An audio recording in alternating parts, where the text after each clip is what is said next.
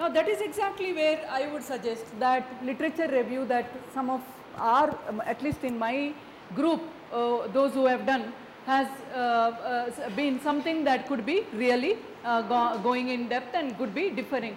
Do you feel that Ankita and all, some of the star students who are with us also have not gone beyond listing the literature? It is not listing, it is not literature presentation, it is literature review. Why review? Because they say something and you say something, both have to be coming there. The literature says something and you connect that to the other literature which is related to that concept, which means there is a lot of reflection and thinking that is expected of you. That is why it is called review. And how do you do that thinking and reflection? One is in terms of scope, depth, location, method, style. It's like sometimes you may have to quote from that literature. People are saying some Devendra Shah said this, his the work of that person is talked about, but you do not say in which page number. What exactly is the quotation that is pertinent there, from which page it is coming? What is the overall concern of that book? Because when you give the overall concern and within that when you pick this quotation, you also know the standpoint of the author. Like I was guiding a thesis on surrogacy. The student was talking about a host of literature ranging from statutory developments to the reflections on surrogacy as an institution, the types of surrogacy, etc. So she was able to fix the different layers of the concept. But then what she was going to say was how such institution is occurring in India, because her study was located in India, again location issue. How surrogacy was treated within the law she was looking at. So collect all the literature, you look at the overview first and then you start rearranging it in a diagrammatic way in your mind, or you try to connect. Again and again you read, some 4 or 5 times you read, you start seeing a relationship within the literature. And do you remember what I told diagrammatically? Inverse pyramid method. You remember that? So when you make an inverse pyramid, you know, inverse pyramid is, you can just imagine a pyramid which is inverted. Inverse pyramid is from general to the specific.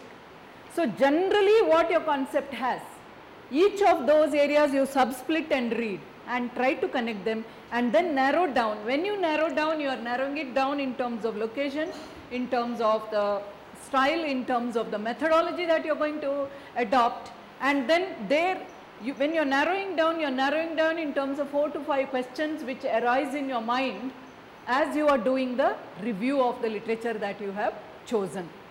So the quality parameters, the inverse pyramid, and then the idea of contemporaneity, relevance, variety of literature, all these you keep in mind and review what you have written. You didn't bring today, doesn't matter, but please go through this checklist. Is my literature really reviewed?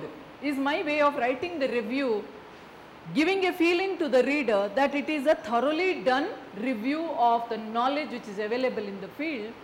That's the first point.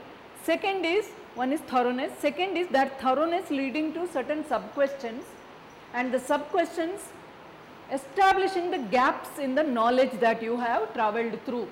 You have to establish a gap. That gap is establishing the need for your research.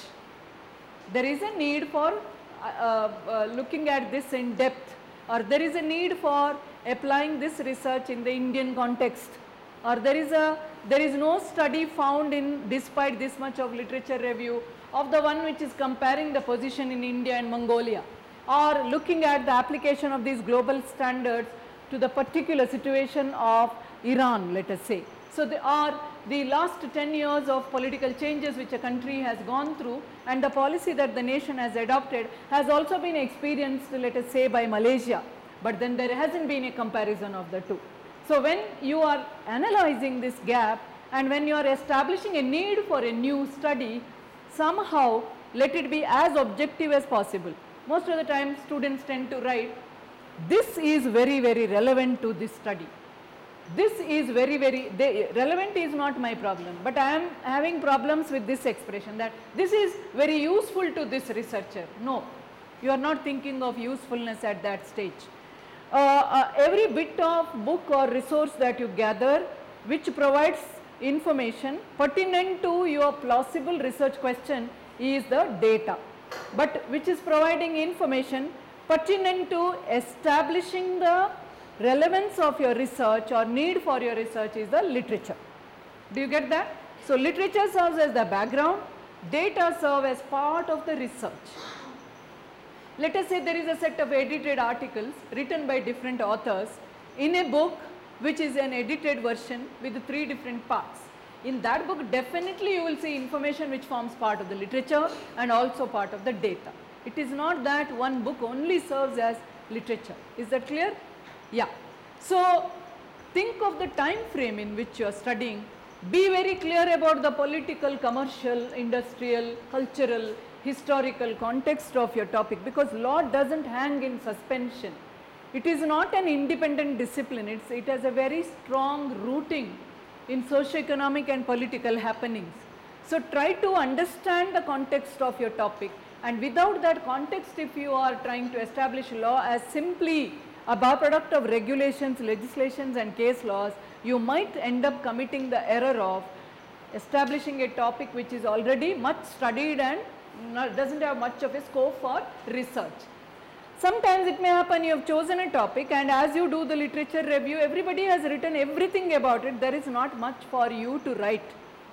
You go to your theoretical and other discipline studies and you establish a theory, and from that theory point of view analyze this law. It is called grounded theory approach, a qualitative analysis. So, for that again wider reading beyond the law you may have to do, or you simply arrange the review that you have seen, and then you establish a need for a descriptive study, that somebody has studied this phenomenon but has done only half a page of treatment in this book or in this article.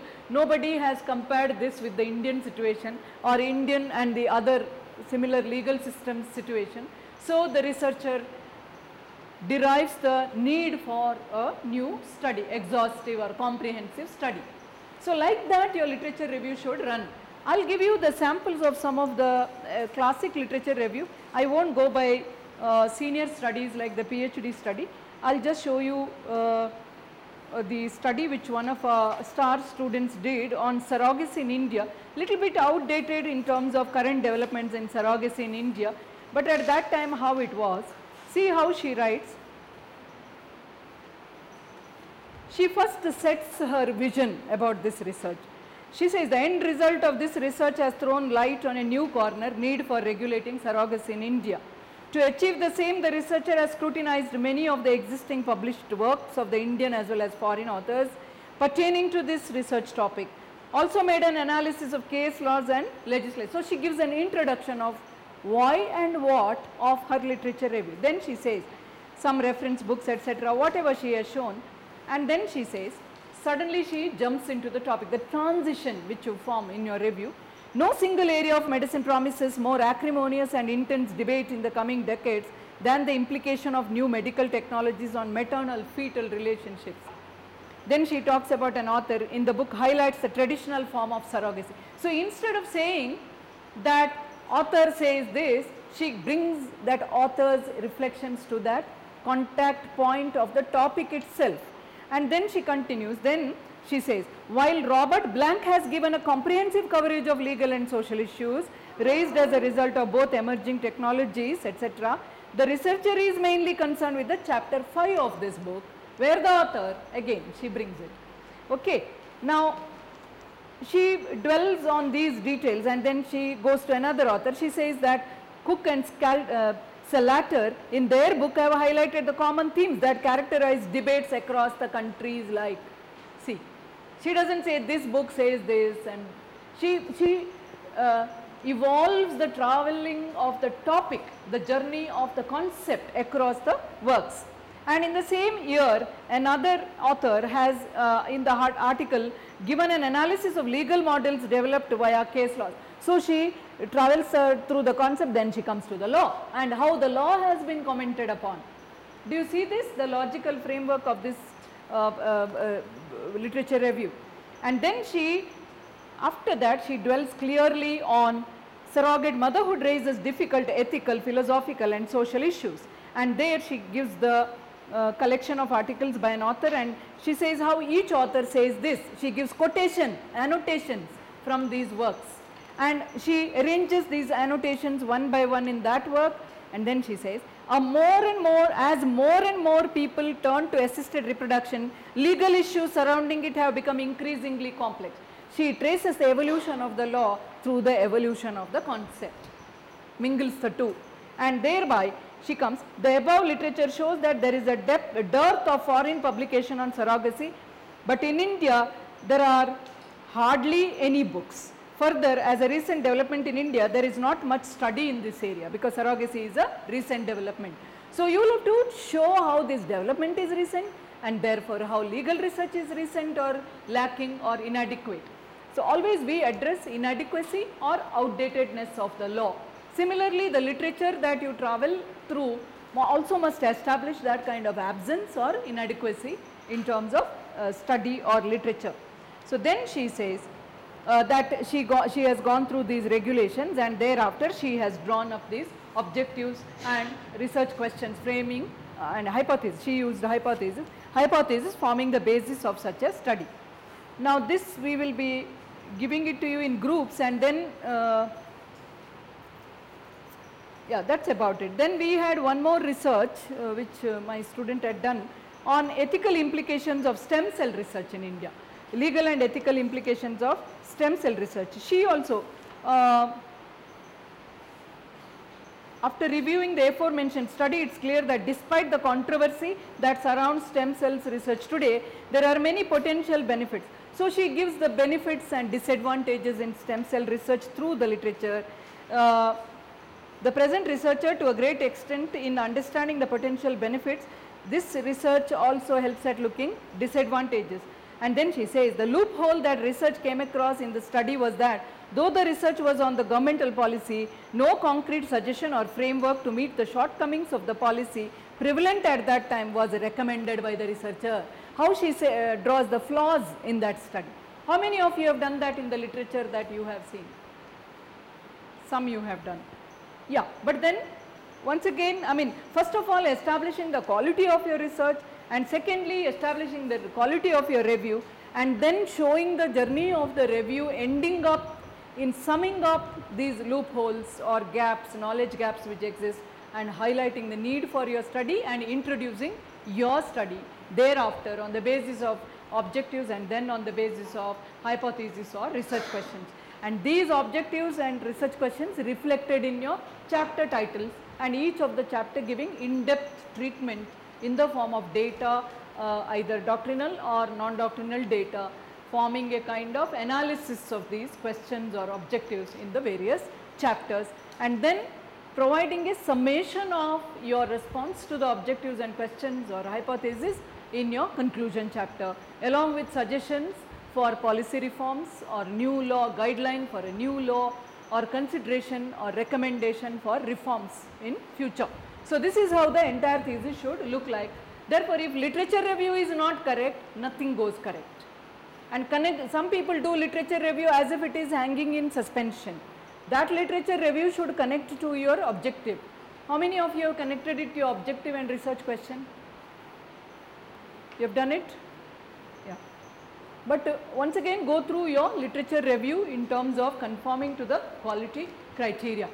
Now, yeah, these points are already we have indirectly told. How do you do the review? One is similarities and dissimilarities in views of different authors. So always show on the same line or at a different level or on a different note, different kind of opinion. So something like that, you show the similarities and dissimilarities, issues and areas, information till that point, and indicators for possibilities for the future study. So this is how your review analysis of literature should be looking like. Now, a good review has to show how your study scope is established because of this, your study's relevance is established, how your study will be contributing to the knowledge, how do you justify the value and need for your study, evaluate whether the issues are known or not in the literature, and then it also shows it should establish your own ability, competence and knowledge by looking at such a review. That means you would have done 100 literature reading by now, but if you don't pause it in your literature review, as your teacher and as a third party evaluator, when I send it to external examiner, they will feel that you have done only this much review and you are arriving at a master's thesis with only so much of reading. Therefore, whatever you read, you please don't miss it. As soon as you read, you make a little summary. That's why we have different folders in our laptop, and in that we have this literature. And it is not simply collecting literature. When you read itself, you tick mark it and put it in a different font or colored font what the summary is, and then you start reconnecting. So, there is a lot of thinking